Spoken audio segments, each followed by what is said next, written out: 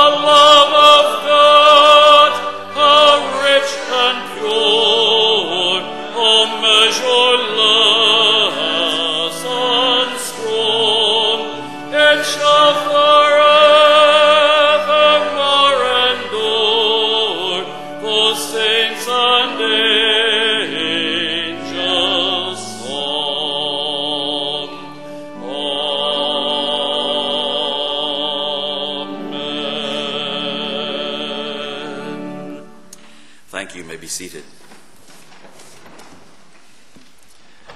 Please take your Bibles and turn with me, if you will, back to our text for the morning, Exodus chapter 3, a text whereby God reveals his name. We're going to see a very interesting verse today, the Lord willing, whereby God in a very special way is revealing his name here in Exodus 3.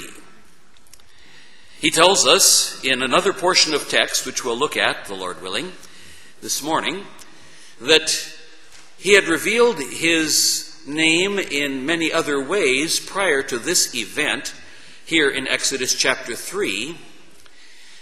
And even though we find the name Yahweh, Jehovah, used prior to this point, God says he hadn't really revealed that name fully to his people until he brought them out of the land of Egypt. Rather interesting. They knew it in their head, but they didn't know it in their experience. And how often we know things about God without really knowing God, without understanding who he is as revealed by the incredible names which he has given to himself. These are not merely names that we call him. These are names that he has given to himself to reveal his character, to reveal his nature, to reveal his plan and his works, his sovereign counsels of eternity past, and his personal relationship with those whom he calls his children. Magnificent the way God has revealed himself. You look at the scriptures, you look at the names of God, and you very quickly discover that the God of Scripture is not like the God of the pagans. The God of the pagans, the God of the false religions, have different names, and in some cases they have only one name. For example, in Islam, God is only Allah, and they say Allah Akbar, God is great. But there is no revelation of this God of Islam by his mercy and truth and love and compassion, only that he's powerful and you'd better be afraid of him. But the God of Scripture is not only a God who is a God of power, Yahweh Sabaoth, God Almighty or the Lord of hosts, but he's also a God of tender mercies and compassion. He's a God who is a father who disciplines his children as well as loving them and providing for them. And his names reveal this to us. Last week we were looking at the different names that are given to God the Father. Names that are distinct from names that are given to God the Son as well. Some names of God apply both to Father and Son, and some apply distinctly to the Father. We saw his name, the Father of glory, in Ephesians 1:17. We find our Lord Jesus Christ speaking of him as Abba, Father, in Mark. We find Paul uses that name of God the Father in Romans 8, verse 15. We find that our Lord Jesus Christ calls him Heavenly Father, and we're told that this is how we are to address him in our prayers. In Matthew 6, Matthew 15, Matthew 18, Luke 11, he is spoken of as the Heavenly Father. We see that the book of Hebrews speaks of him as the Father of spirits. Jesus in his high priestly prayer refers to him as righteous Father. We find he is spoken of by James as the Father of lights. Magnificent titles and names that are given to the Father alone. We noted last week that there are over 300 titles or designations in the Bible which refer to the second person of the Trinity, our Lord Jesus Christ. We've covered a few of those. We'll not be able to cover all of them. Then we noted that there are no specific names of the Holy Spirit revealed, though he is known by his descriptive titles. He is known as the Spirit of God 26 times. He's known as the Spirit of Christ 2 times. He's known as the Holy Spirit 7 times. He's known as the Spirit 248 times. He's spoken of as the Comforter 4 times. He's spoken of as the Holy Ghost 89 times. He's spoken of as the Spirit of Truth 4 times. There are approximately 20 different designations for the Holy Spirit in Scripture. But when we have a descriptive adjective added to the word Spirit, the one that is most frequently used is holy. Holy Spirit or Holy Ghost. And that brought us back, as you recall, to where we had closed the session before on the holiness of God. The holiness of God. It is his principal character. It is the manner of life to which God has called us, his people. Holiness is the principal character quality that reveals a life of genuine faith and a genuine life of walking in the Spirit. If you are walking in the Spirit, you will be walking a holy life.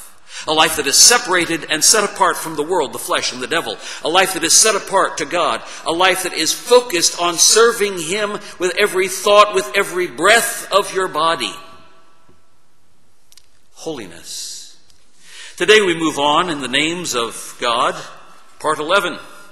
This past week, in fact, it was yesterday that I was having my personal devotions in the book of Jeremiah, and I came across a name of God that I had never noticed before. You know, things just jump out at you. Having been doing this study, I suddenly realized, here's a name of God that I don't have in any of my lists that I've been compiling. Here's a name of God that I'd never noticed before. Here is that name. The portion of Jacob. You say, that's a name? Yes. In Jeremiah chapter 51:19, God is contrasting Himself to the pagans and to their idols. And here's what God says. Jeremiah 51:19.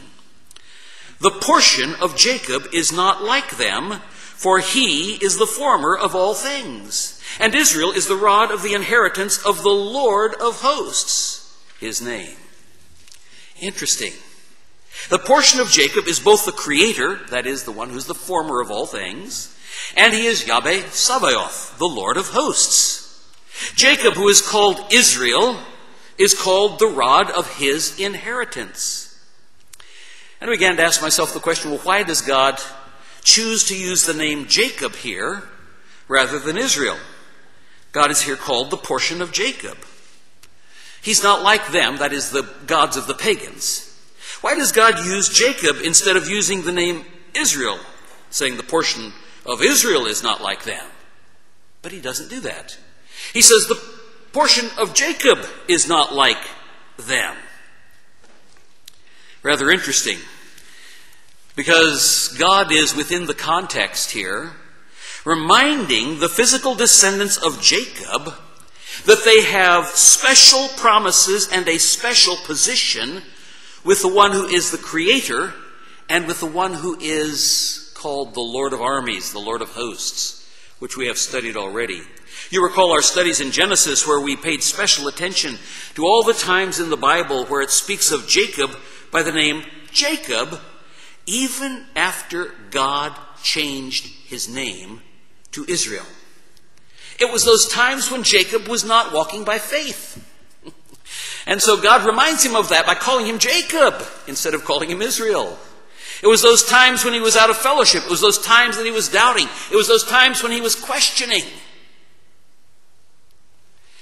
And so God here in this context speaks of himself as the portion of Jacob is not like all those pagan gods and pagan idols. Well, I just wanted to share that with you. I haven't had lots of time to think about it, but those are the things that jumped out at me as I was reading through the book of Jeremiah and studying it chapter by chapter. The portion of Jacob, the former of all things, the Lord of hosts. 3 names for God in that same verse, and all equated with each other. Now today we want to begin a brief overview of the compound names of God that reveal the intensity of his character. The name Elohim is used in compound with other words 3 times or 3 different ways. There are 3 different names of God connecting Elohim to something else. There are 7 different names of God whereby the name Jehovah is connected to something else in a compound form. So you will find 3, which I think gives us a beautiful picture of the Trinity, and we'll see that as we go through those 3 different names. And you have 7, which is the number of completion, the number of perfection, whereby we find the compound names of God, where Jehovah, or Yahweh, is compounded with another word. The first name that we look at today is El Shaddai. It's translated Almighty God in Genesis 17:1. Rather interesting because this is the revelation of God who gives the covenant to Abraham. I'm going to read the passage for you so that you will understand its connection to the covenants that God makes with Abraham. El Shaddai, translated Almighty God.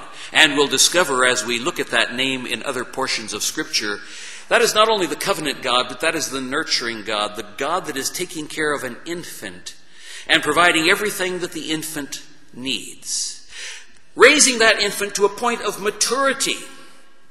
Now, I gave you a hint just a few minutes ago of the point whereby the infant comes to maturity, a place where God suddenly says, you used to know me by these names here, but I'm going to let you know me by this name. We'll see that, the Lord willing, in a few moments. Genesis chapter 17. Abraham waits a long time for this. When Abram was 90 years old and 9, he's 99, not quite 100, 99, older than any of us in here. The Lord appeared to Abram and said unto him, I am the Almighty God. That is El Shaddai. I am El Shaddai. Walk before me, and be thou perfect. And I will make my covenant between me and thee, and will multiply thee exceedingly. And Abram fell on his face, and God talked with him, saying, As for me, behold, my covenant is with thee, and thou shalt be a father of many nations. Neither shall thy name any more be called Abram, but thy name shall be called Abraham. For a father of many nations have I made thee. This is the first place that God reveals himself by that name.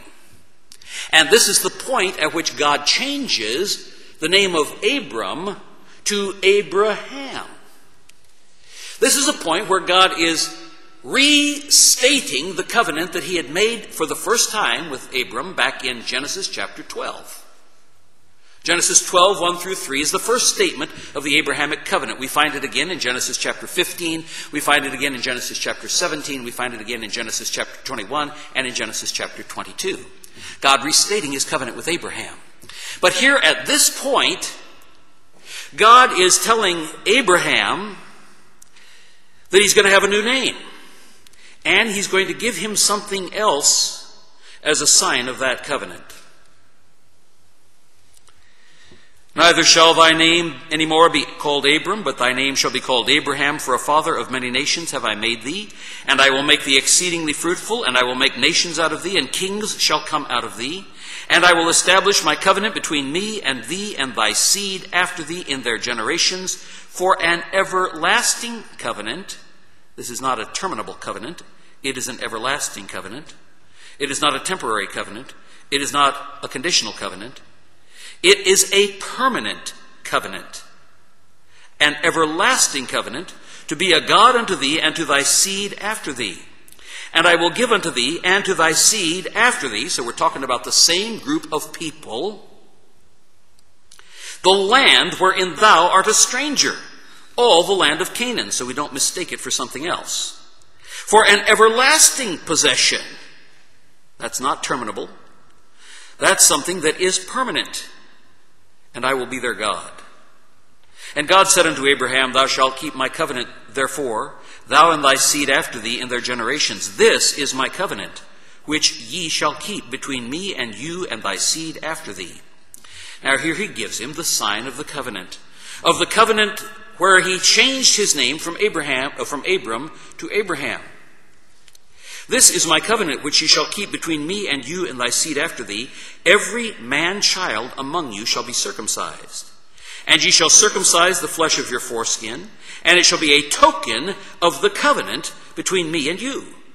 And he that is of 8 days old shall be circumcised among you, every man-child in your generations. He that is born in the house, or bought with money of any stranger, which is not of thy seed, he that is born in thy house, and he that is bought with thy money, must needs be circumcised, and my covenant shall be in your flesh for an everlasting covenant. God made a covenant with the Jews that is supposed to be always demonstrated physically through the rite of circumcision. And the uncircumcised man-child, whose flesh of his foreskin is not circumcised, that soul shall be cut off from his people. He hath broken my covenant. Say a baby of 8 days old broke the covenant. If his parents didn't circumcise him, he was to be cut off. That's another euphemism for killed. God was very serious with Abraham. God, at one point, almost kills Moses because he has failed to keep this covenant with one of his children. We'll see that later in the book of Exodus.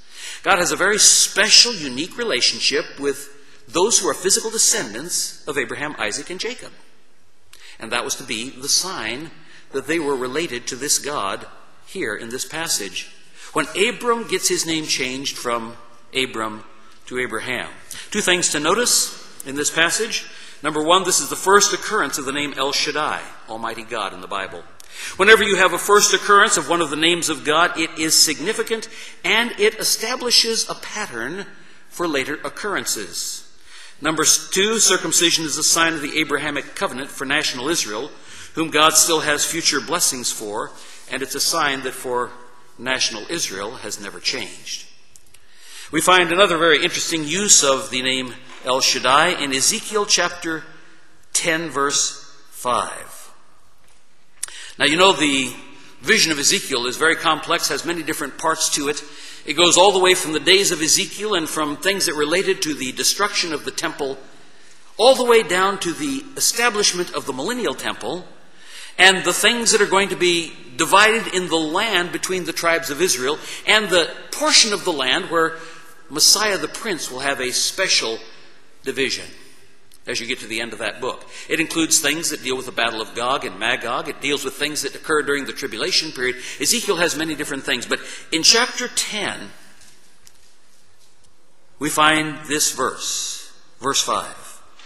And the sound of the cherubim's wings was heard even to the outer court as the voice of the Almighty God when he speaketh. That's El Shaddai. God speaking from the Holy of Holies in the temple, and the rustling of the wings of the cherubim is heard. We've already seen in Isaiah chapter 6 who the one is that is the throne sitter, who speaks to Isaiah. And the voice of the seraphim crying, Holy, holy, holy is the Lord of hosts. The whole earth is full of his glory. There is no man that has that glory. That is the glory that extends from the one who sits on the throne. And it rustles the wings of the cherubim, so that that rustling is even heard as he speaks. Usually the name El Shaddai is translated as God Almighty rather than Almighty God. The only two places we find it translated Almighty God are those two passages I just read for you. But we find it on multiple occasions translated as God Almighty. In Genesis chapter 28, and God Almighty bless thee and make thee fruitful and multiply thee, that thou mayest be a multitude of people. The blessing of God in terms of extended generations, children and grandchildren and great-grandchildren. God is a nurturing God. God portrays himself, and we'll see this more clearly in a few more verses, as a loving heavenly Father, one who meets the needs of his children, one who wants to see the generations grow. It's a beautiful picture here. The blessing is to be fruitful and to multiply. Not like we have here in the United States of America, where children are considered a bother and a curse and an expense, and we'd rather live without them, or if we have any, just have the very minimum and just, get them out as soon as we possibly can. All the way from the beginning of creation until now, God sees children as a blessing. Never forget that. Genesis 35:11, and God said unto him, I am God Almighty. Be fruitful and multiply. A nation and a company of nations shall be of thee, and kings shall come out of thy loins. Again, the picture is given to us 7 chapters later that this is a blessing of children. This is the God who blesses those who want children. Genesis 43:14. Here we find it again 8 chapters later. And God Almighty, that's El Shaddai, give you mercy before the man This is Jacob sending his sons back to Egypt. God Almighty give you mercy before the man, that he may send away your other brother and Benjamin. If I be bereaved of my children, I am bereaved. Simeon has been taken captive on that first little journey down there. He's been put in prison. They come back, they use up the food that they got, while Simeon languishes in Joseph's prison. And Jacob says, okay, time to go back and buy more food. And they said, we can't go back unless we take Benjamin with us. And Jacob says, I don't want to send Benjamin back. I've already lost the first son by my favorite wife. I'm not going to lose the second and last son by my favorite wife. I'm not going to send Benjamin. They said, then we're going to starve to death. So what you want? And so finally he agrees. Rather than losing them all through starvation, he will send Benjamin back with them to Egypt. And who is the God upon whom he calls? Who is the one that he blesses them with this name? It is El Shaddai. God Almighty, El Shaddai, give you mercy before the man, that he may send away your other brother and Benjamin. If I be bereaved of my children, I am bereaved. He calls on God, the one who has cared for him, who revealed himself to his grandfather Abraham as El Shaddai, the God who makes the covenant and then provides for those little infants so that they can grow to maturity. It's a beautiful picture of our Heavenly Father. We find it used one more time in the book of Genesis. We find it in the prophetic blessings that Jacob gives to his 12 sons on his deathbed. It is used in the blessing of only one of those 12 sons. Different names for God are used in relation to the other sons, but the name El Shaddai is used in relation to only one son. It connects us back to 5 chapters earlier, where Jacob is sending them back with Benjamin to the man whom he doesn't yet know as Joseph. Who is it? Jacob said unto Joseph, God Almighty, El Shaddai, appeared unto me at Luz in the land of Canaan and blessed me. It's incredible. This is the name of God by which he was known to Israel in its infancy, the name upon which they called, the one who was meeting their needs as the little teeny kids, the children, El Shaddai. Now I want to share with you the key verse that I mentioned a few moments ago. And this key verse is in the context of God sending Moses to Pharaoh, just like our text in chapter 3. And we're going to discuss it more when we get to Exodus 6. But this is 3 chapters later from our text for the morning. It's verse 3, chapter 6, verse 3. God is speaking. And he says to Moses, And I appeared unto Abraham, and unto Isaac, and unto Jacob by the name of El Shaddai, God Almighty. So we know we're talking about the same name that we've been discussing in these former passages. God says, I've appeared, he's talking to Moses, I appeared to Abraham, unto Isaac, and unto Jacob by the name El Shaddai, God Almighty. Now listen to the last half of the verse. But by my name Jehovah was I not known to them. Now they had head knowledge of that name. It was a name that had been revealed. But God says here, the name that they really knew me by was El Shaddai. But they didn't really know me by the name Jehovah, Yahweh. And this is the name by which from now on they are going to know me. God chose to use that name for himself when the nation of Israel was in its infancy, El Shaddai, at the beginning of the Abrahamic covenant. But now as God forms Israel into a mighty nation and delivers them with a strong hand out of Egypt, He causes them to know him by his name Yahweh. It's at the giving of the law. It's at the establishment of the Mosaic covenant. The word know in Scripture has deep impact and meaning. Abraham, Isaac, and Jacob didn't know me really by this name. They knew me by El Shaddai.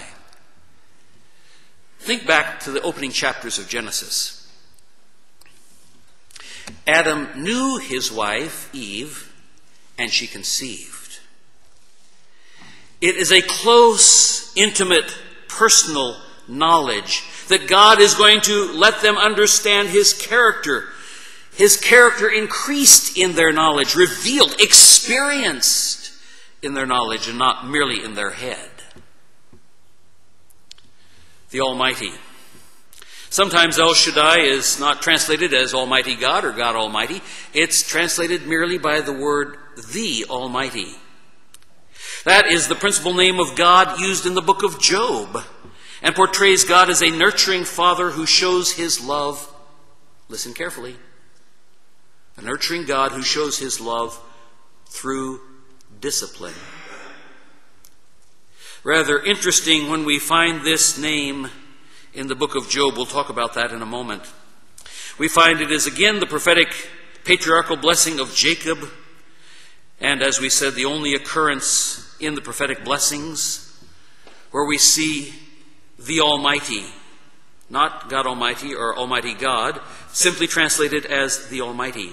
Again, related to Joseph. Joseph is a fruitful bough, even a fruitful bough by a well, whose branches run over the wall.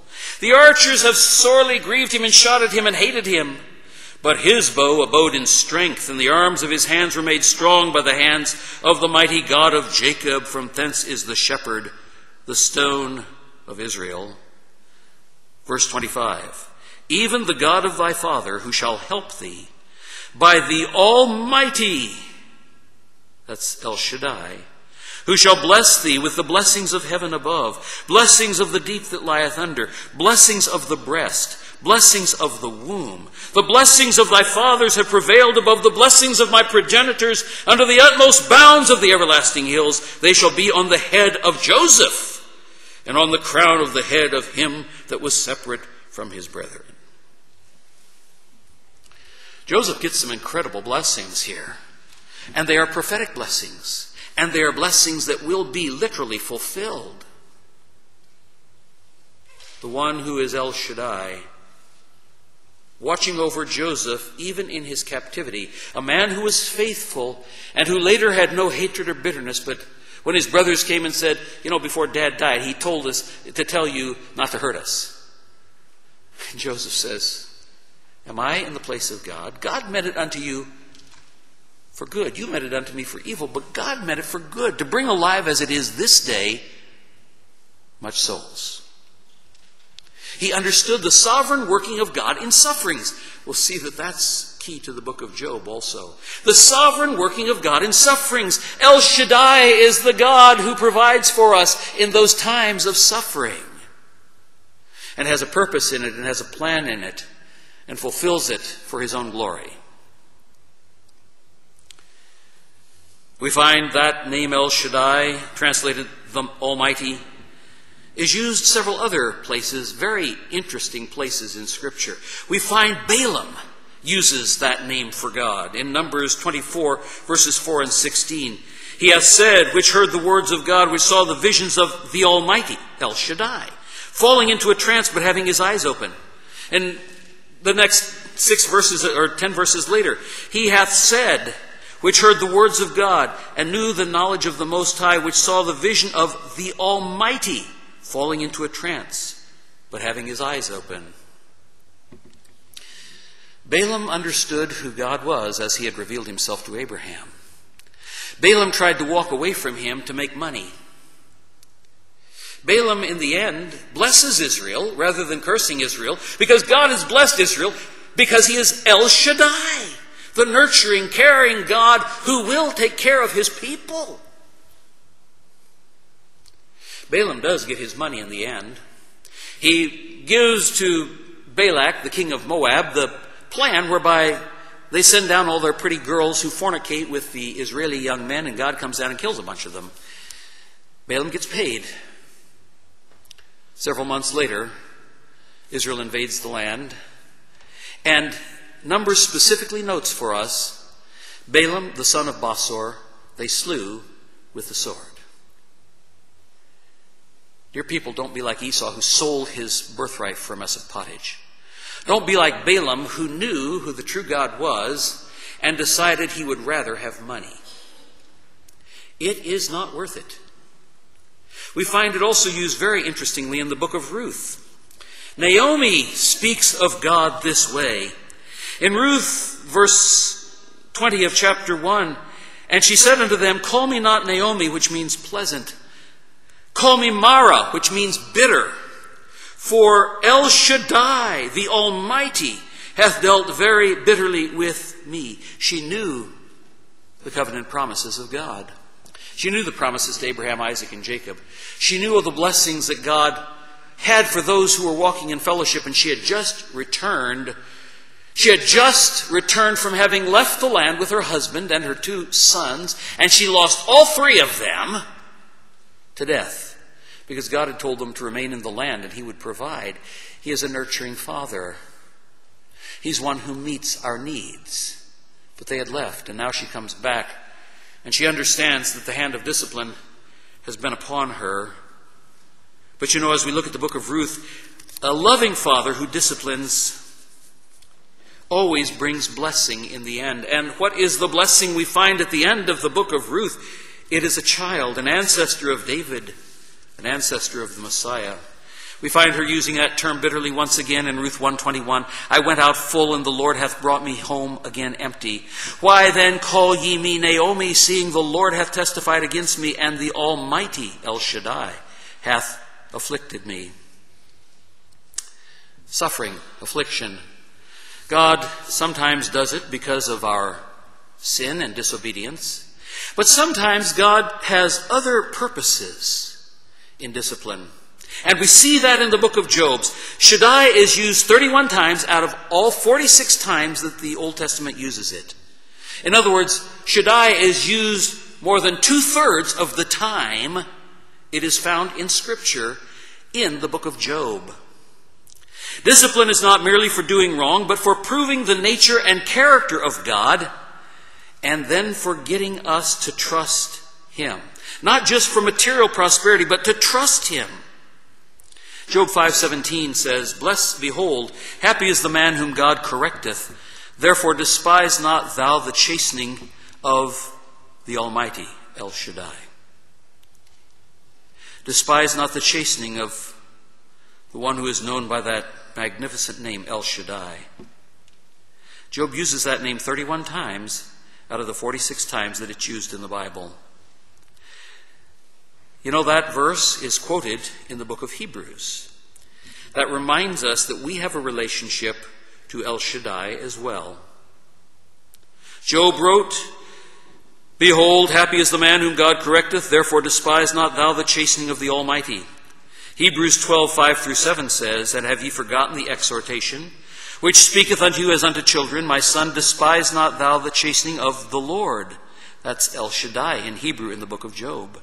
Nor faint when thou art rebuked of him, for whom the Lord loveth, he chasteneth, and scourgeth every son whom he receiveth. If ye endure chastening, God dealeth with you as with sons. For what son is he whom the Father chasteneth not? The nurturing father, the father who really loves his children, the father who cares about his children, the father who provides for his children, is a father who disciplines his children so that they will walk in holiness and in the ways of the Lord. Because that is the way God deals with us who are his children. Happy is the man whom God correcteth, therefore despise not thou the chastening of El Shaddai. That's important for us to remember when we're going through difficult times, where there seems to be no apparent reason for the suffering. We all know Romans 8:28. We know that all things work together for good to them that love God, to them who are the called according to his purpose. Did you know that the context of that is the suffering of believers. We sort of use it as a general blanket thing, but the context is suffering. Listen to verses 14 through 18. For as many as are led by the Spirit of God, they are the sons of God. For ye have not received the spirit of bondage again unto fear, but ye have received the spirit of adoption, whereby we cry, Abba, Father. So we know we're talking about believers here. We know we're talking about the elect. We know we're talking about those who have been called, those who have been brought into the family. The Spirit itself beareth witness with our spirit that we are the children of God. Now, listen to verse 17 and 18. And if children, then heirs, heirs of God and joint heirs with Christ, if so be that we suffer with him, that we also may be glorified together. For I reckon that the sufferings of this present time are not worthy to be compared with the glory which shall be revealed in us. Suffering before glory. Suffering before glory. You all know the athletic saying, no pain, no gain. Oh, how it hurts when you are doing the push-ups and the sit-ups, when you're doing all the barbells, and when you are running around the track, when you're doing all the things that are necessary to get in shape for the big competition. And then the day comes, and you begin to run, and your lungs are burning, and your muscles are hurting, and you can't stand the pain, and you think you're going to collapse on the track, and you hear the person right behind you panting away, and he doesn't seem to be panting as hard as you are, and he's gaining on you, and you put more into it, and you put more into it, until you've given it everything you've got, and you cross the finish line. They're suffering.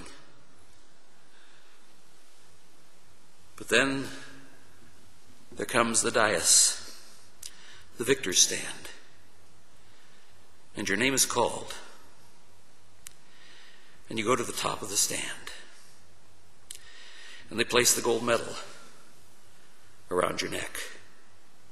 That's the glory. That's the context of Romans 8:28. That's what we see taking place in the book of Job, though he does not understand it until the last chapters where finally God speaks to Job out of the whirlwind. And Job repents. Dear people, how often we complain about what God is doing in our lives. Remember, suffering precedes glory. The pain precedes the reward.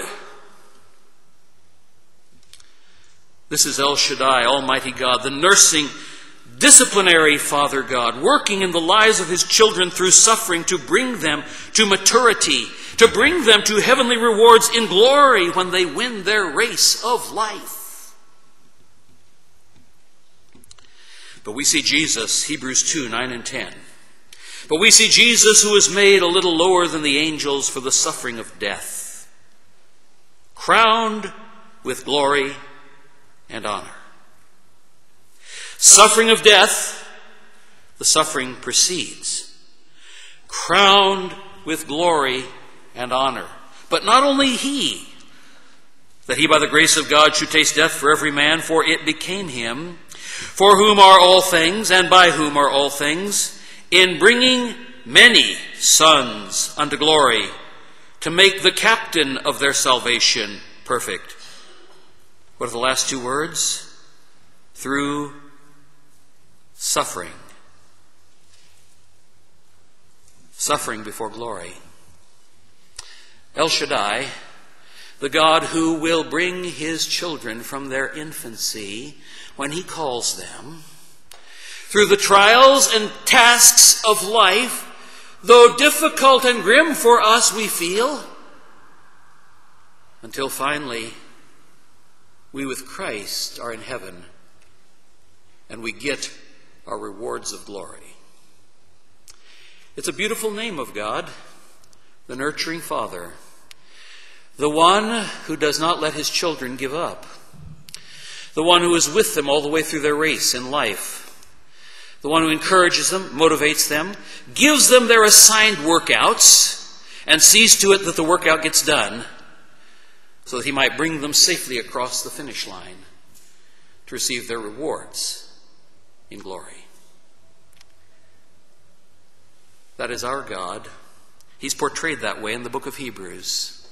Quoting Job, portrayed that way in the book of Romans, explaining to us our suffering and our glorification.